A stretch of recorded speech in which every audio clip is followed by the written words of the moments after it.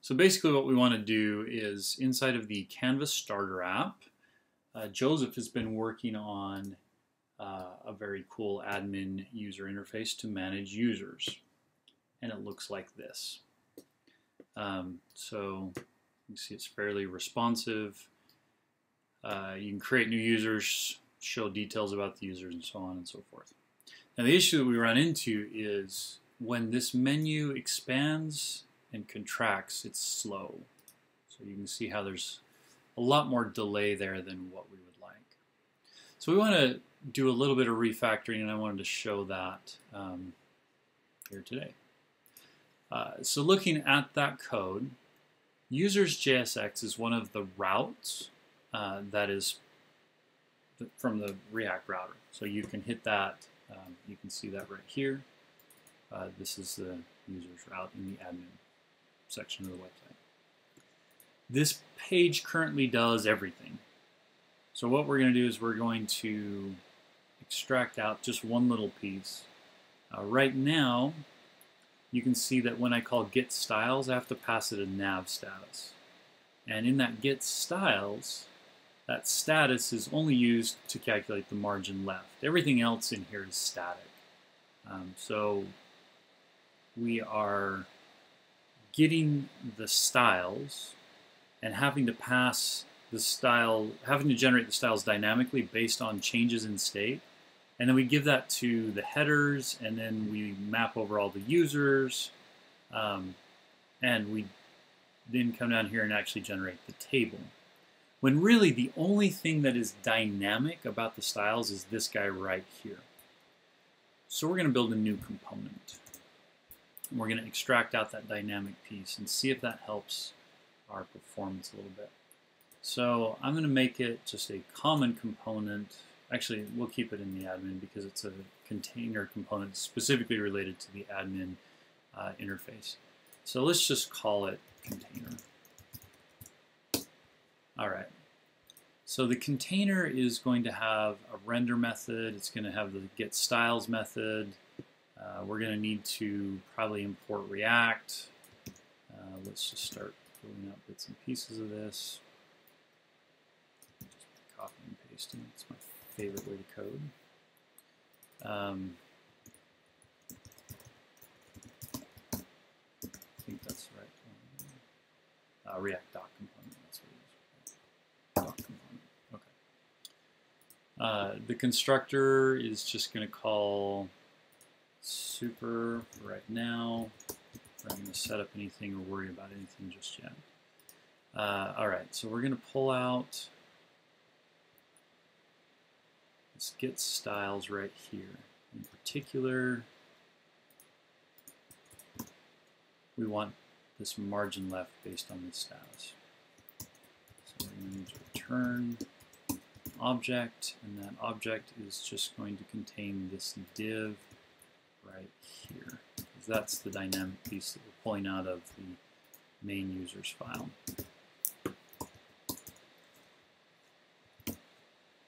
Okay. So now we need to write the render method. And the only thing render is going to do is it's going to render a div that changes its margin left based on the state of the component. So let's go grab that code. And as I do this, I'm going to pull the code out of the users.jsx file so that we can clean up this specific component and hopefully move towards a little bit more performant code. Actually, let's do this.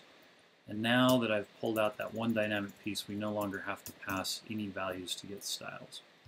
So we can do that here in our new component.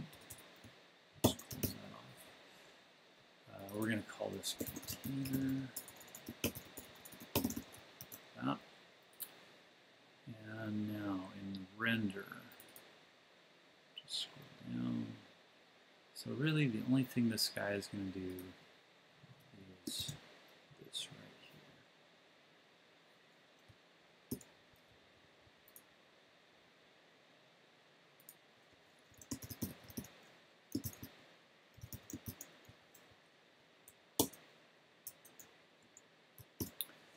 Okay. So we're going to leave it like that for now.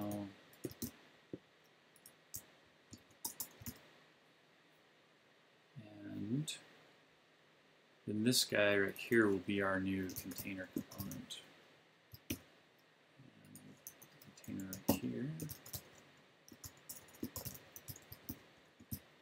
Now we need to import the container component.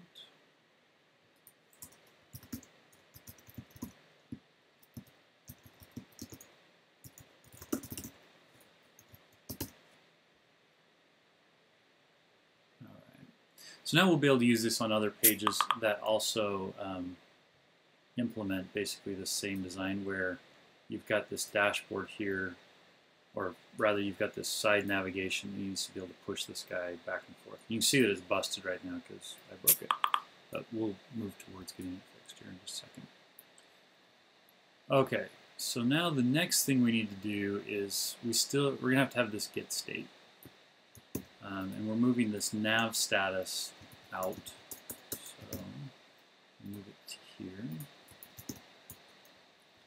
And the state of this specific component is only going to care about nav status. It looks like nav status comes from the admin store. So we're going to have to go grab that. Let's see, is this used?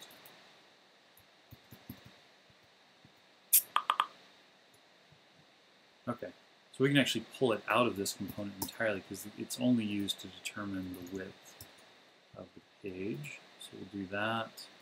But now we have to monitor the admin store in our constructor. I'll pull that out of the user's JSX file because, again, this component no longer cares about that store.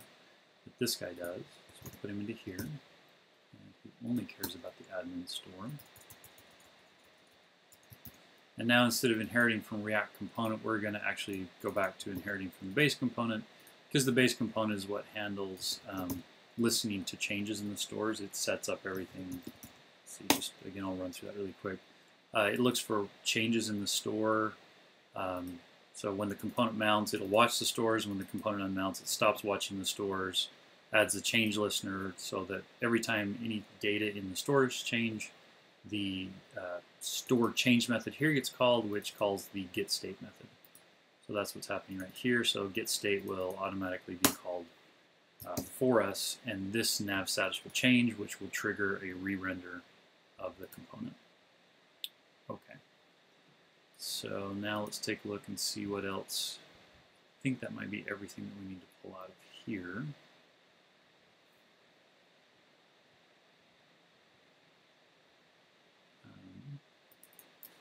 We can get rid of this. We can get rid of this. Just verify that really quickly. Okay, so margin left is no longer used as a variable, so that's good. All right, and that will let us then continue to refactor this method so that we don't necessarily have to generate the headers on every render. Like, it's basically static. The first time we generate headers, we're done. And the first time we generate all these users, or at least each time a new user is provided to us and we generate the row for that user, we don't have to do it again. But right now, every time render's being called here, we're redoing it. And I think that that's giving us a performance hit. So really, we only want to generate the users one time and render that out so that we can improve our performance. Okay, so we've got this container sitting here.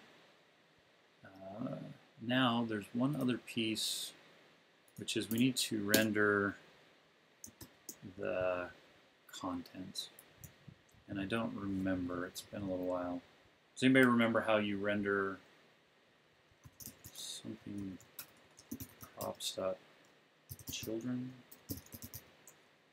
I think that's it, Justin. Okay. It's, yeah, I've forgotten, but I think it's this.props.children. Let's find out.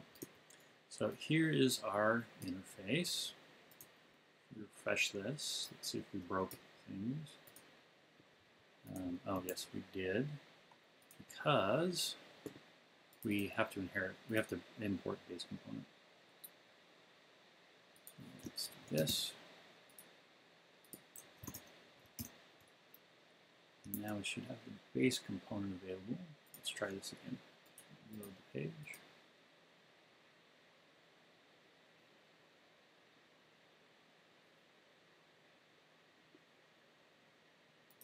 Alright, so we're still getting an error.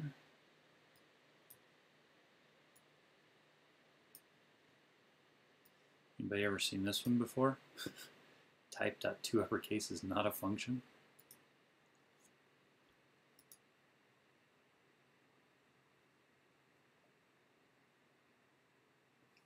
You might have to start from the base admin page again, Justin.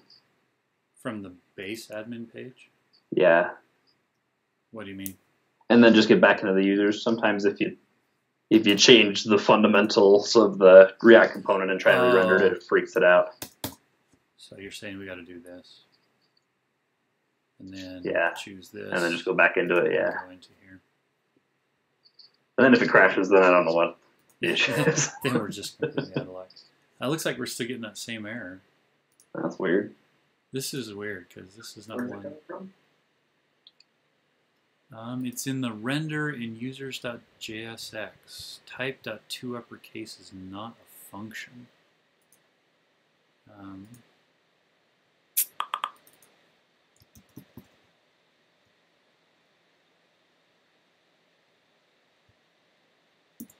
That's interesting.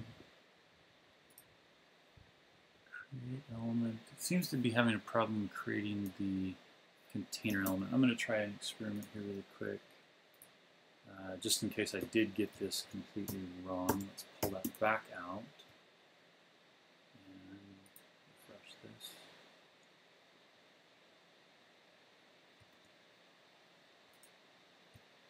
Interesting.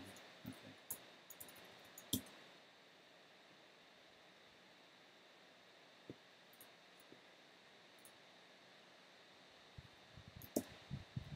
Same error. So it's not the addition of this that caused the problem.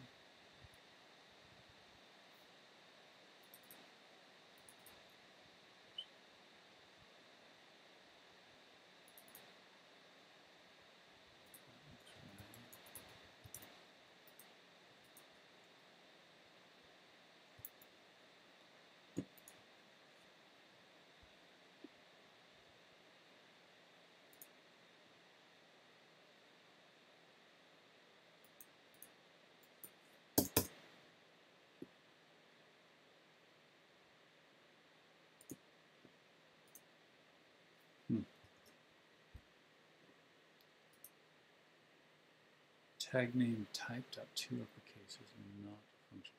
Let's put a breakpoint here and see if we can, or here, get down in the React code and see if we can figure out what we've messed up. It might not like the name container. I mean, that could just be the issue right there. So type, oh, this is going to hit this 5,000 times.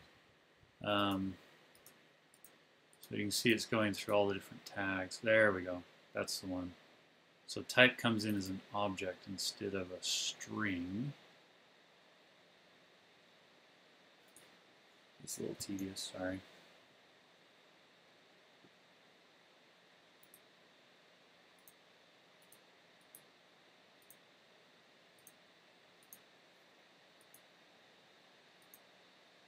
All right. So in this instance, type is an object. So let's see if we can back up the stack and figure out why. It's this guy right here. It's causing this.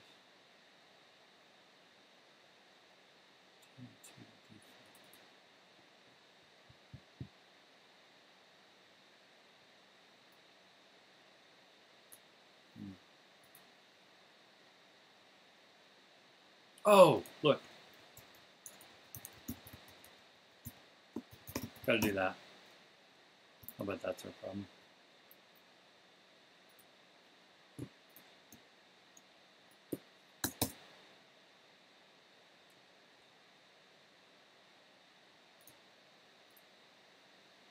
That's looking better so far.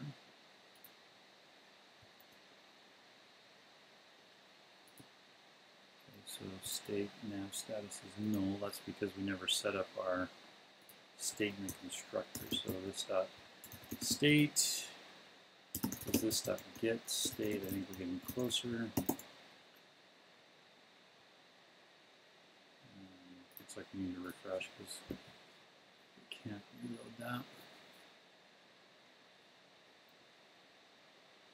There we go. That looks much better. Okay, so now we're rendering inside of that container component, which gives us the spacing needed for the left-hand nav. And if I hide and show this, you can see it's still slow, but I think that's still because each time we're clicking on this, we're re-rendering all of the objects for this entire table.